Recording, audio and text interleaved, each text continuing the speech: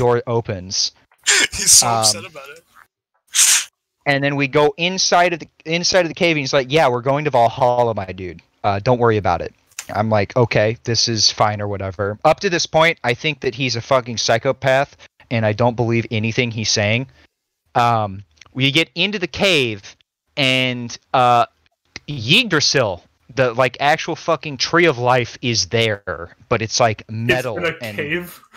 It's in a giant fucking cave, so we actually go to Valhalla. It's a giant metal fucking tree-looking thing, and we go in there, and some like bitch's mom is there that was supposed to be like dead from the beginning of the game, and she's there for some reason, and we don't even question it. She's there's a like passing moment that you can skip over. By the way, I'd like to add this is that you have to press on like the right stick to focus on it, and he's like, "Oh fuck, what are you doing here?" And then it's completely dropped.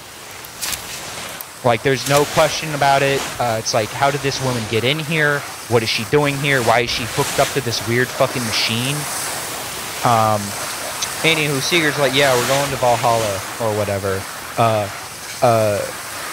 You ain't from Michigan if you don't do this." And then he gets fucking impaled through the spine.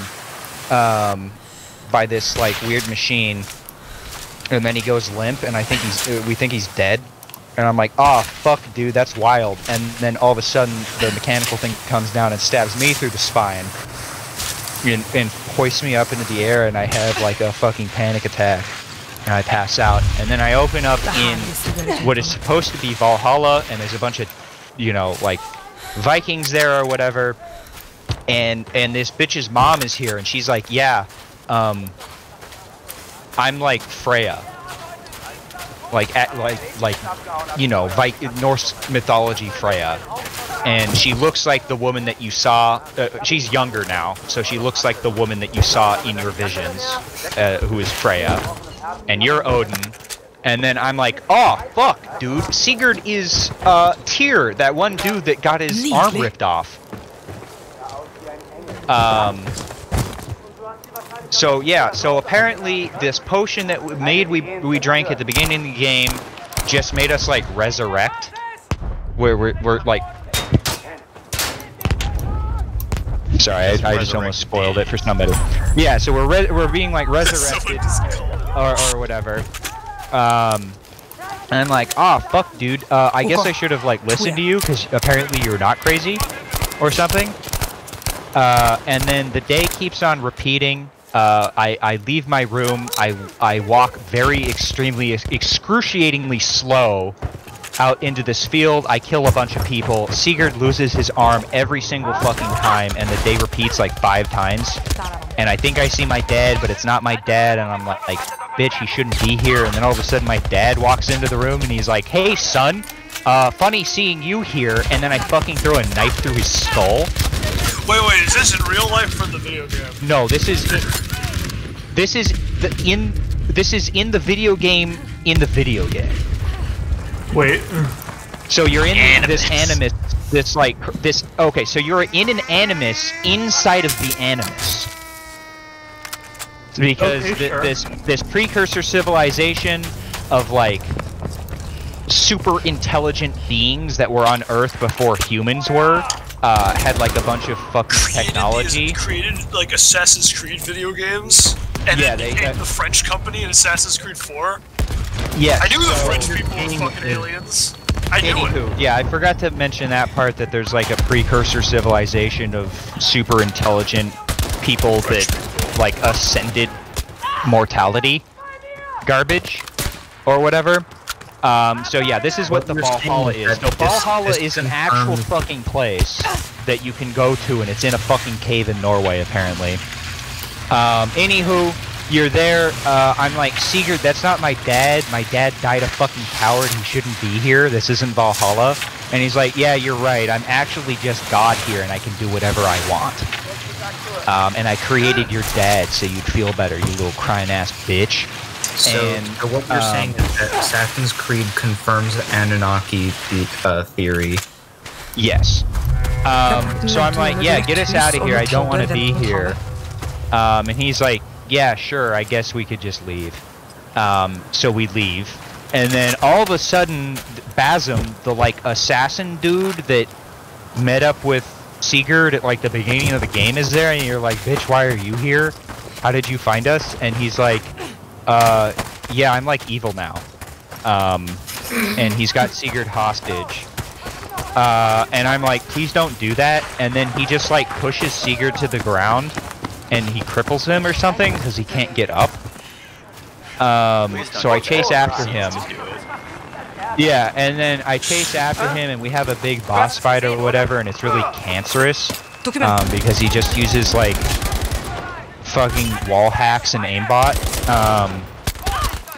And I defeat him, and like the entire fight, he's like, "Bitch, give me back my son." And I'm like, "I don't. What? Who's your fucking son?" And then I'm like, "Oh, I know who this is. This is Loki. I imprisoned his son Fenrir as Odin, and I am Odin, and he is Loki resurrected." And I'm like, "Bitch, I don't even know what the fuck you're talking about. I don't even know who you are." It's like the "you stole everything from me, and I don't know. I don't even know who you are" meme. And then I defeat him, and then as funny haha joke, we hook him up into the like animus thing for like ever. It's like you can stay here, and then we leave. Yeah, funny haha meme. You get stuck here for all eternity because you can't die in the machine. It won't allow you to die. You were like, your consciousness is uploaded into the animus. Anywho, that ends or whatever. I was able to convince Sigurd to come back home with me to England. If you do 3 or more bad things that Sigurd doesn't like, he's like, nah, I'm gonna stay here with my piece of shit father. But if you don't do 3 bad things, he comes with you back to England, and he gives you advice every once in a while, and you become Jarl of the Raven clan. So if you'll only fuck his wife twice, then also, he never found out that I was boning his wife on the side. Wait, so that's not in the game's eyes, it's morally not, that's not counted in the morality system? No, he just never found out about it. Apparently, if you just don't, like, fuck her when he's around, he doesn't find out. Even though every time she greets me, she's like, "Hey, love," and he's literally standing, like, in the other room. He never finds out, so it wasn't counted against me. I don't know if he's a very powerful god. But anywho, totally forgot that I was not actually Ivor, and I'm some bitch named Layla, who was in the anime. She pops out, and she's like, she starts talking about Desmond, and then I'm like, oh, fuck. Yo, why do we have to bring this up? So basically what happened, yeah, to give a little bit of context, in Assassin's Creed 3 at the end of the game, like, the sun is spitting out some mad-ass radiation. So he's like, yeah, I'm gonna sacrifice myself to create a magnetic field around Earth to save all life. But the problem is that was like 8 years ago, and the magnetic field keeps on getting stronger, and the Earth is heating up, and all the polar ice caps have melted, and the like polar bears have fucking drowned or whatever. And I'm like, oh, even though Desmond turned on the machine here, I could probably, for some fucking reason, go turn it off at this place in Norway. So we go to Norway. Why would you do that? I don't fucking know. Because the magnetic field keeps on getting stronger, and it's heating up the Earth, and it's gonna, like, you know, we're all gonna fucking die if I don't turn it off, apparently. So we go to Norway, we turn it off. Basm is fucking beef jerky hanging up there in the Animus machine. And I get sucked into this Animus thing, or whatever it's called, and I go in there, and it's like, oh, weird. And then there's like a really bright, glowy AI man who is like, yeah, I've been here for the past like millennia looking at like 1 billion outcomes to see if I can find a solution to like have the Earth not blow up. And I haven't found one, and it makes no fucking sense. I'm like, why are you doing this? Why are you here? Who the fuck are you? And I don't question that whatsoever. And I'm like, oh, you know what we could do? Did you think about going back, doing a what-if scenario where Desmond doesn't save the Earth and everything gets all fucky, and then we'll look at 1 billion outcomes to see if anyone figured out how to, like, stop the Earth from blowing up there, and he's like, oh, I didn't think of that, you're a fucking genius. So I'm like, yeah, I'm gonna be here for a couple of years now trying to find a solution to this. For whatever fucking reason, Loki/Basm falls out of the machine on top of a magic staff that, like, cures cancer, and he is brought back to life. Well, being stabbed by a giant, like, spiky thing, that's not cancer. He can't be cured. Does it cure death? he's like beef jerky, and he is, like, brought back. And it turns out the staff is actually sentient. The staff is his lover. Yes, the staff is his lover and is sentient. And he's like, yes, my love, my plan has worked. Like some massive 1,000-year big brain plan that he'd somehow figured out. Like, in this machine, he was looking at these 1 billion outcomes with this fucking woman, and he also reveals, like, yes, you know the dude that tipped you off to find out where Ivor was? Well, that was me, because I spoke with AI Man, and we were able to triangulate where Ivor was buried based on fucking statistics. And so he gets out and he goes back to the 2 other people I don't even know the names of who have like a paragraph of dialogue between them that are there for whatever reason, and I have somehow fabricated her voice to have a message that says, yeah, don't come look for me, I'm perfectly fine. You know this like 1,200-year-old dude I found in the cave? I gave him the staff that is supposed to bring people back from like the fucking dead or something, and he's in charge now. And then I don't remember, but the 2 people leave, and he's like, oh, you can trust me. You can trust me, I'm a trustworthy person. And they're like, okay, I guess we'll leave you with the really expensive piece of machinery that allows you to, like, look through people's memories, and they just leave and go off and do something. And then you jump back into the Animus, and that's the end of the game. Why? I don't know. Why not? I thought I guess I was wrong, but I felt like after Desmond died in Assassin's Creed 3, they were just like done with that whole storyline. Nope. No. Oh no. Oh god, no. So yeah, he's like, yeah, right before you jump back into the Animus, you're like, yeah, Eivor, I'm gonna take all of your abilities and memories, and I'm gonna find my son. And I'm like, well, the game is over, so you didn't son? find your son. Yeah, your son Fenrir, the fucking immortal wolf. Oh, is that the giant one that you rode around all the time? No. This is the big one that is, oh, I forgot to mention... Tap switching. Oh, Al, you're not there for the amazing mole wolf? Oh, dude, the mole wolf that got stuck outside the map? I wouldn't fucking miss that for the world. So yeah, Fenrir is Loki's son. He's a giant fucking wolf that he had with a giant blue woman. Don't ask. It's Norse mythology. It's fucky. Anywho, Fenrir is... the prophecy says that Fenrir the wolf will kill Odin. And Odin, being the absolute fucking big brain that he is like, well, to stop fate, I'm just gonna lock up this wolf so he can't kill me. And that makes the wolf really upset and Loki really upset. And that's why he has come back, like, 1,100 years later, to, like, find his son. And he like tried to kill Layla or something, and yes, and that's what the game is. This is the part where you tell me that this story was written by AI Dungeon. I don't even know at this point. I thought there was going to be more. I looked online, I looked everywhere online, I was like, this can't actually be the ending of the game. It's pretty par for the course if you think about how fucking shit Assassin's Creed has been for the past several games. I was like, I don't fucking... that's not an ending. That feels like you just hit the halfway point in the game. There's literally nothing else. I feel like it's really interesting, right? Because Assassin's Creed, the modern Assassin's Creed game is like... there's so much of just like inconsequential, like, open world exploring, hunt gathering, like taking outposts, and then...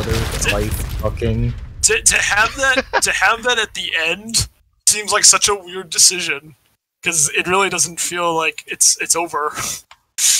It's so they can make the other games. Okay. Which they should.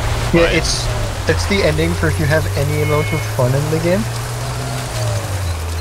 Just if you're not miserable the entire time, they're not gonna be the real ending. Well, Dalen, what's your opinion on the game as a whole now that you've finished it?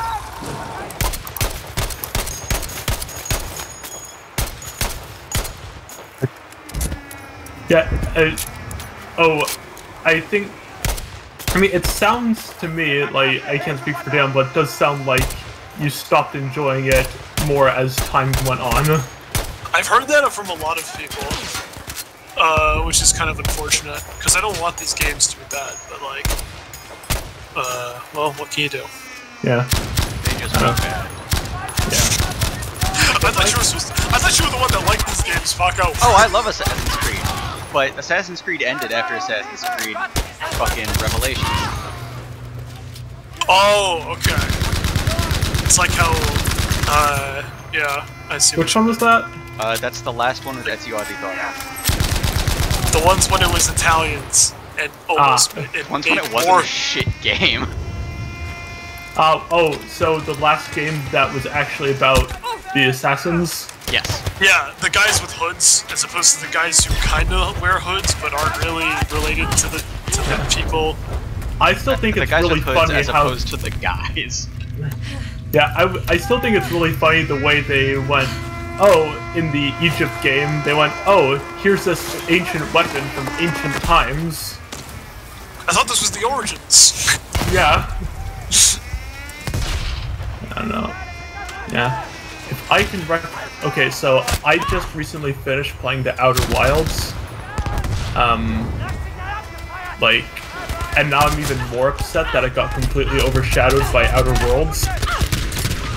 Because I'm not joking here, like the end of that game like came close to like an actual I guess the best way to put it is like a spiritual experience. Damn. Like holy, like I actually cried. Like Jesus. Like, I never do that. I'm a man. I never cry. No, but like video games, usually I'm able to stay just able to stay pretty detached. But holy shit, like it's a very good game, and I wish I could talk about it, but in the act of talking about like. If anybody here actually wanted to play it, me talking about the plot would ruin it for them. So considering how much of a blast I just had with Nier, I may consider picking that up. Yeah. See, you've swayed me, Noah. Your constant mentioning of all these games makes me wanna. I'm actually trying them out now. Yeah. It's like because like Outer Wilds is like Fallout New Vegas. Well, of course it is. It was made by the same people. yeah.